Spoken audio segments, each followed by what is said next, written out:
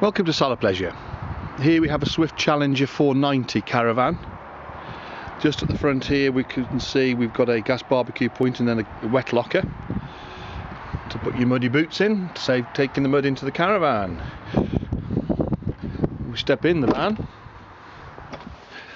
Around to the right we have a lounge, excuse me, L-shaped lounge, which converts into two bunks and a fixed bed, and a double bed if you want a double bed left at the back. There's a partition here which is a sliding door, and you can make that into a fixed bed, or you can make it into two bunks, or indeed a bunk above a bed, so it's a bit flexible at the rear end. Looking down the van, into the kitchen. One electric and 3 gas rings on the hob with separate grill and oven. Large sink and drainer with cupboards and drawers underneath and the fridge to the side. To the front of the van you can see we have a large lounge with 2 long bench seats that can make 2 singles or a large double.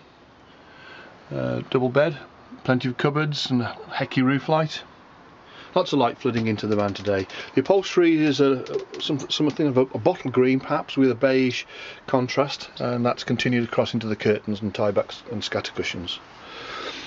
Opposite in the kitchen we've got the large wardrobe which is above the fire, and then the washroom.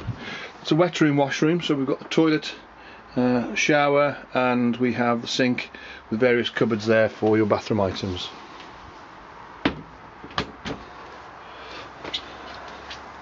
So there we are. It's a 5-berth family caravan, a Swift Challenger 490.